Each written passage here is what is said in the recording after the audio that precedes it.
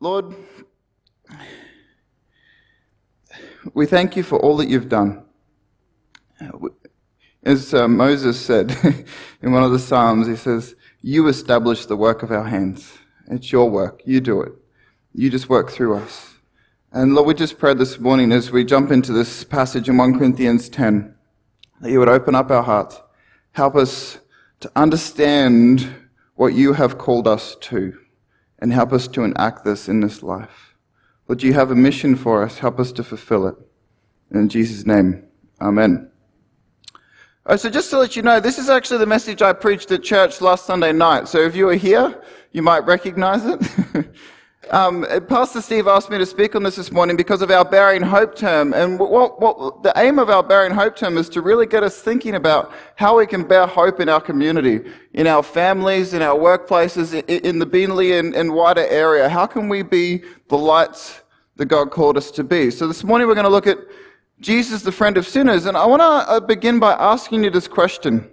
How do you think about your life? See, I think many Christians actually think in very worldly ways. Like this.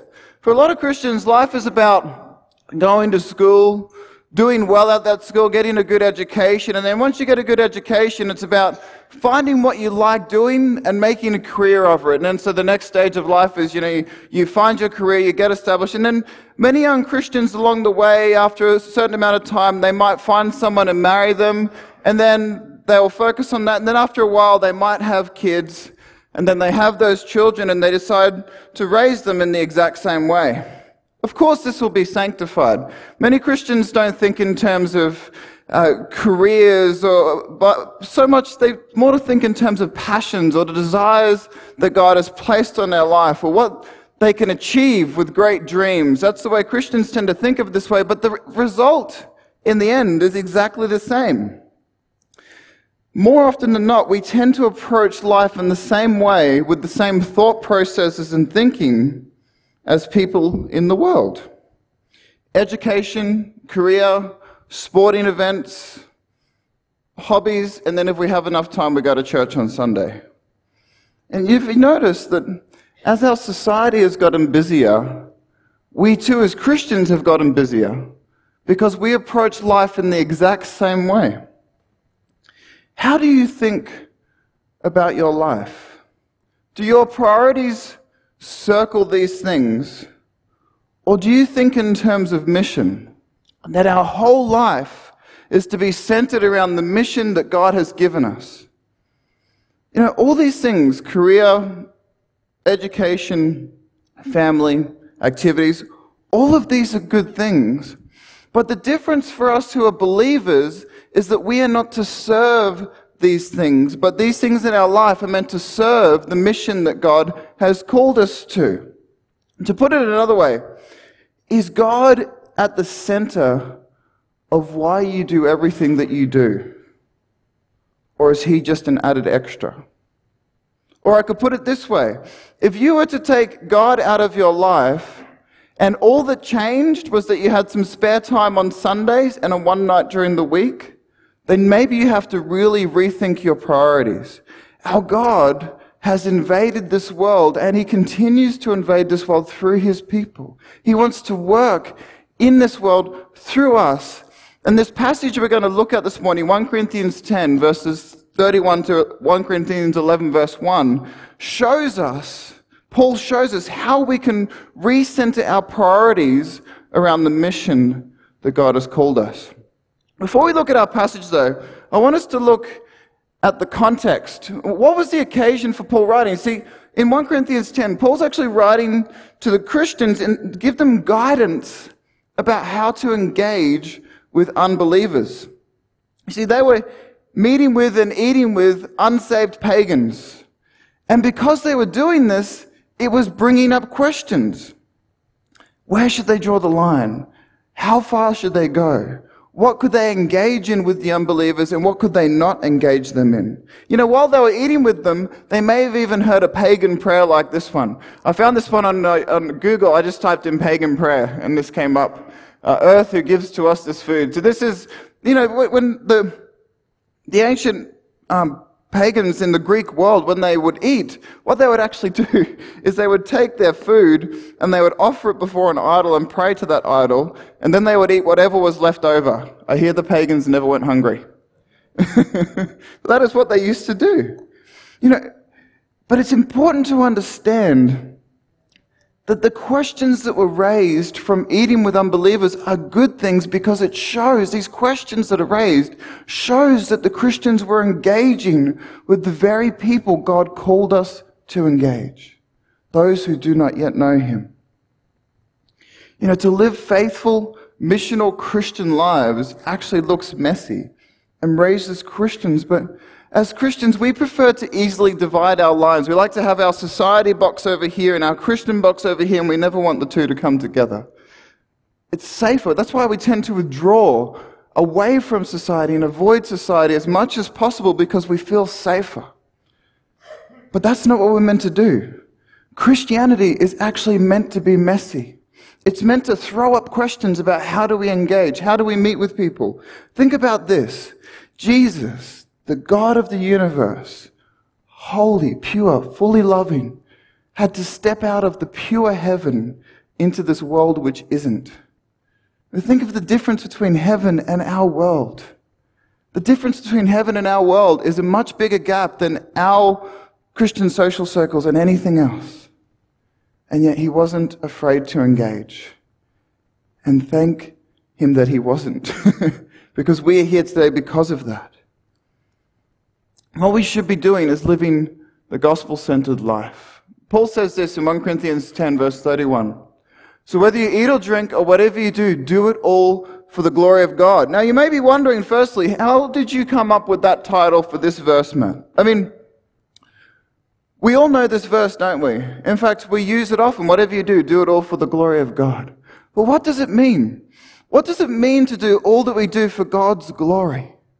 Well, to glorify someone, to glorify God, means to give Him the weight that He is due.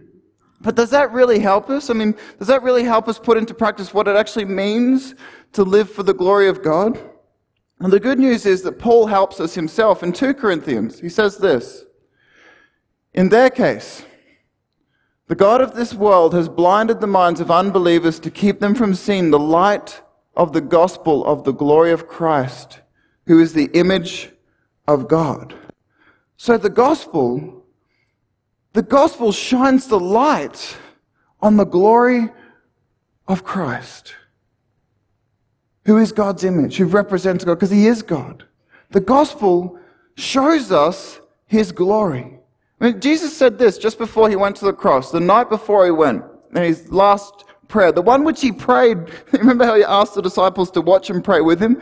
This is one of the things He was praying when He asked that. He said, I glorified you on earth, having accomplished the work that you gave me to do. And now, Father, glorify me in your presence with the glory that I had before the world existed. Jesus' whole life glorified God, His Father, God the Father. But the pinnacle of the glory of His life was the cross. The pinnacle of the glory of God is the cross. Because on the cross, what did God do? He did two things. Firstly, He vindicated Himself. He proved that He was righteous and just in forgiving sinners.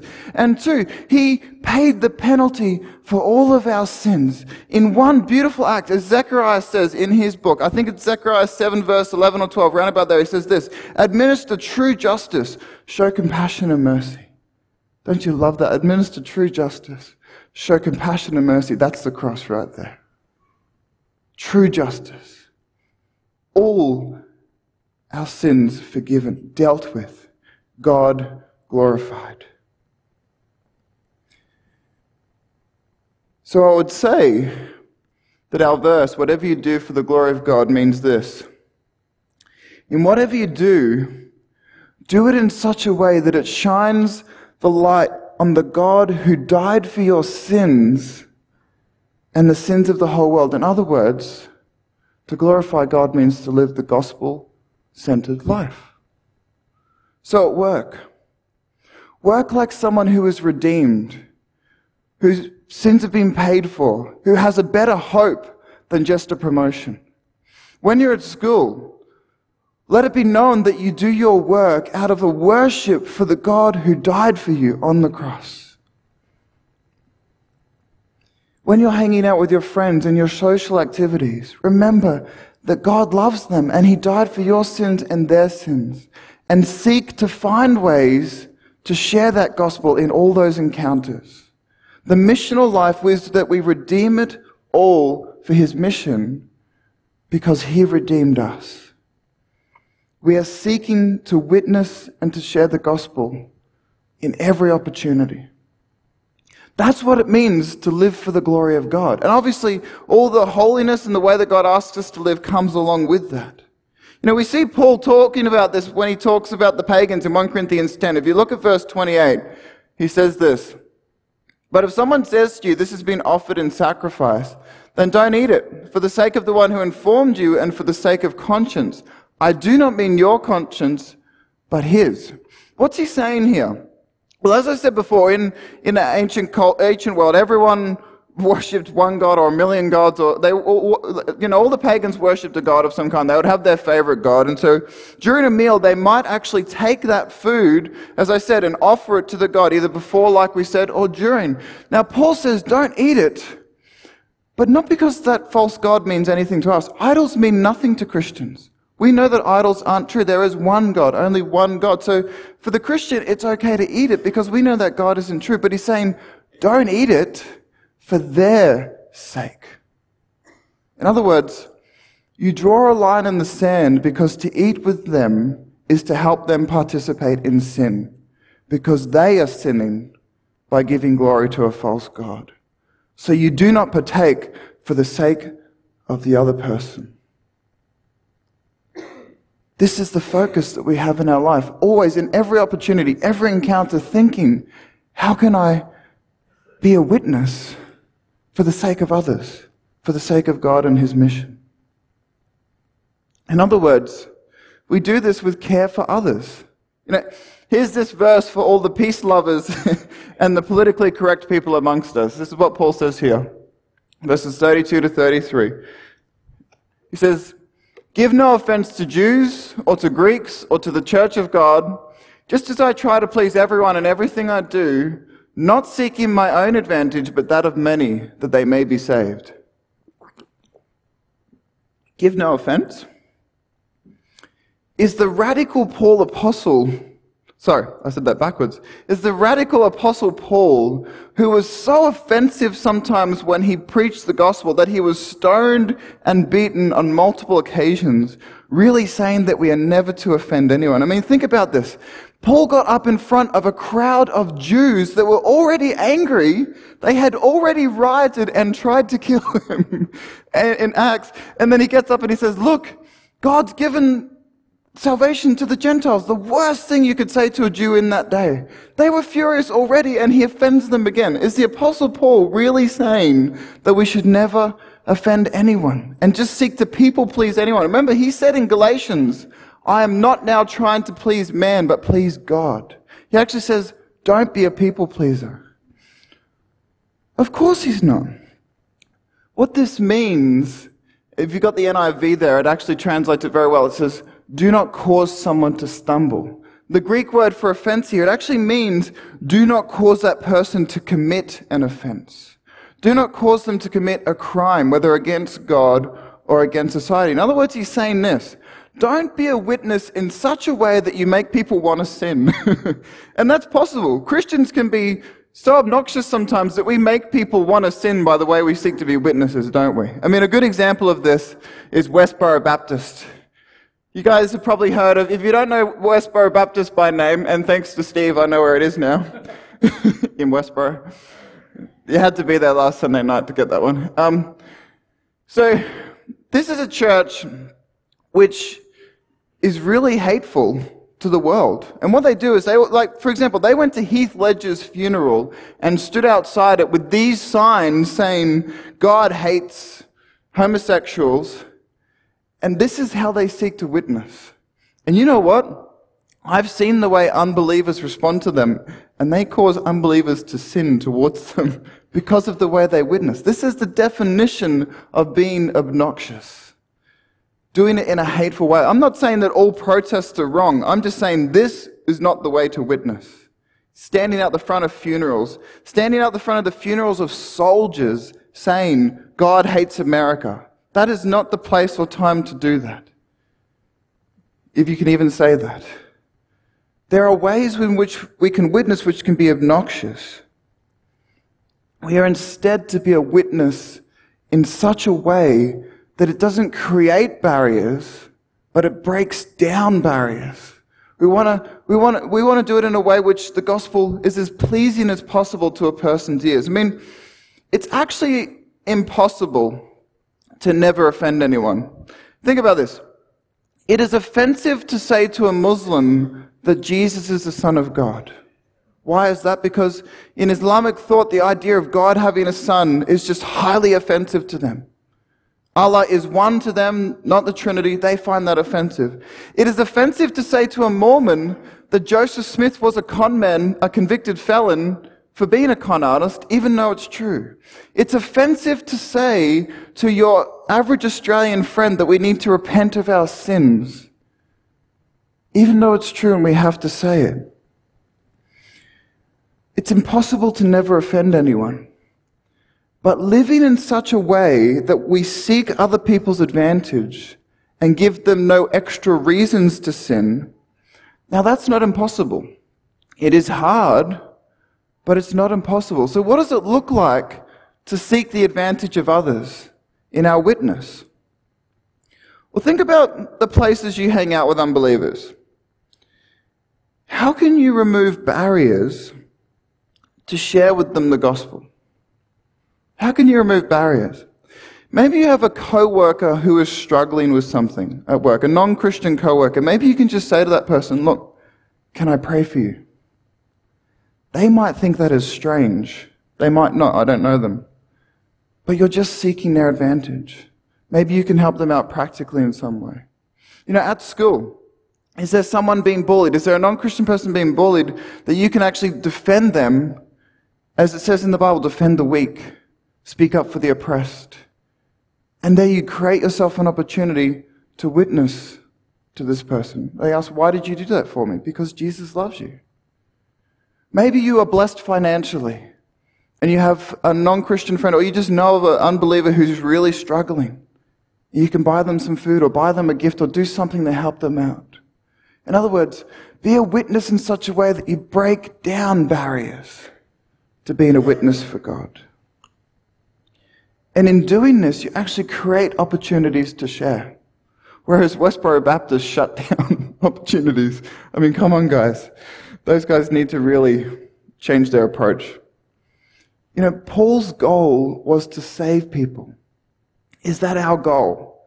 Is that really our focus in our relationships as unbelievers? Jesus was the friend of sinners. He went to their parties, he went to their homes, to their social networks, but he did this for a purpose, because he loved them and he wanted to be a witness so they could know about the salvation they had in him. He sought their advantage by becoming a servant. So in being missional, in having this focus in our lives, we really become just like Jesus. As Paul says in 1 Corinthians 11 verse 1, follow my example as I follow the example of Christ. You know why this statement is so significant? Because what was the difference between Paul and all the other apostles? Paul never actually walked with Jesus in his earthly ministry. He met Jesus. He encountered Jesus in an incredible way. But he didn't actually walk with Jesus in his ministry.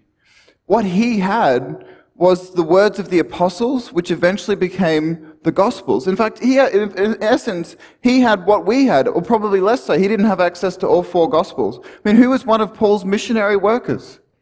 Luke, who wrote the Gospel of Luke and Acts. So, Paul would have studied this, and one of the things you find when you study the Gospels is the focus Jesus had, the singular focus that he had for reaching out to the lost. Look what it says in Mark chapter 2, verse 15 to 17. And as he, that's Jesus, reclined at table in his house, Many tax collectors and sinners were reclining with Jesus and his disciples, for there were many who followed him. And the scribes of the Pharisees, when they saw that he was eating with sinners and tax collectors, said to the disciples, "Why does he eat with tax collectors and sinners?" In other words, why does he eat with the undesirables? Why does he eat with those people? The kind of people you shouldn't really hang out with. And when Jesus heard it, he said to them, "Those who are well have no need of a physician, but those who are sick. I have not come to call the righteous, but sinners." This was his focus. He came to those in need. The more sinful, from human perspective, the more in need Jesus saw them. He didn't avoid people like this. He sought them out. The kinds of people that you tell your kids to stay away from, he sought them out. The kinds of people you tell your husband not to see on the weekend, he sought them out. The kinds of people you don't invite to your house, he sought them out. This was Jesus' focus. Jesus, the friend of sinners. If we want to be more like Jesus, we need to see our lives in terms of missions. Listen to me. Every one of you, not just pastors, not just evangelists, every one of you who is here this morning who knows Jesus as your Lord and Savior, you need to see yourself as called to the same mission Jesus was called, to seek and save those who need him. This is our focus, together. This means we must engage. No more withdrawing, no more hiding from society. Or when we do withdraw, we gather together like in church to, what does it say? Why do we gather together in Hebrews? To spur each other on to love and good deeds. The whole point of coming together is to inspire us to go out there and love people. And how do we love them? By doing many things, including sharing the gospel. Just picture in your mind your week. How can you change something in your week which enables you to connect with unbelievers? How can you do something? Maybe it's a social event. Maybe you do karate. Maybe you do mountain biking. Maybe you do, I don't know what you do. You know your week better than me. What is a way you can change your week? I've got an idea for the older people here, which is something which I take it or leave it, but I've been down to the Eagleby Tavern every now and then. I haven't gone there for a while, but we used to live there, and I used to go there and see the amount of older people that would sit there and play the pokies. Maybe you could go and sit with them and share the love of Jesus with them, and maybe distract them from wasting their money on the pokies. But just think of the opportunities. For every generation here, there are opportunities to be missional in the community. Be creative in how you do this. In doing this, we must break down barriers or find ways to share Jesus in people's lives. You know, William Booth, the founder of the Salvation Army, said this: "Give a man a loaf of bread and he will listen to you about the bread of life." In other words, what's he doing? He's creating an opportunity. He's also making sure the guy's not too hungry to listen. Be creative. Think of ways to love your neighbors. Think of ways to love your friends. Think of ways to love the stranger. You know, who is our neighbor? Jesus said everybody, basically. That's the whole point of this parable of the Good Samaritan. Be creative in breaking down these barriers. But also remember this. Jesus was the friend of sinners, but many sinners rejected him. In fact, if you read John chapter 6, we actually see at one point in Jesus' life, almost all of his disciples left because of his message. He never compromised on the message. Who stayed? The disciples. The 12 disciples stayed. And when Jesus says to him, he says, "Have I offended you too? Are you guys going to leave?" You know what Peter said? He said, "To who else will we go? You have the words of life." So being the friend of sinners doesn't mean that everyone's going to love you. Jesus taught us to expect rejection from some, even many. Being a friend of sinners just means that we seek to encounter many so that some will be saved. And we accept the rejection from those who aren't interested. So to wrap this all up, what did Jesus say in the Great Commission? Go out into all the world and make disciples of all nations, baptizing them in the name of the Father, the Son, and the Holy Spirit. Teach them everything I have commanded you, and truly I'll be with you till the end of the age. You know, that's the call for all of our life, is to just make disciples. In our everyday life, just find ways to make disciples. Because Jesus did that, we are here today. And the church will still be here in 1,000 years if God hasn't returned yet. Because He wants to work through His church. And He invites you to be a part of that. Let's pray. Lord, we just thank You for all that You've done. And we know that we cannot do this in our own strength. And we know that You set the perfect example, and we cannot be perfect. We don't have to be perfect. You were the perfect one who paid the penalty for us. Lord, we just want to ask You something really simple. We just ask that You would help us to love people in our lives and seek to share with them the gospel. Help us to do this in a way which breaks down barriers. Help us to do this in a way which shows how pleasing You are. You are the God of this universe. You love us. You died for us. Lord, I just pray that for every single person who's here this morning who already knows You, that You would just do this in their life. And Lord, if there's anyone here this morning who does not believe in You, who has walked away, may they encounter You this morning and know that You are their Lord, and may You today become their Savior. In Jesus' name.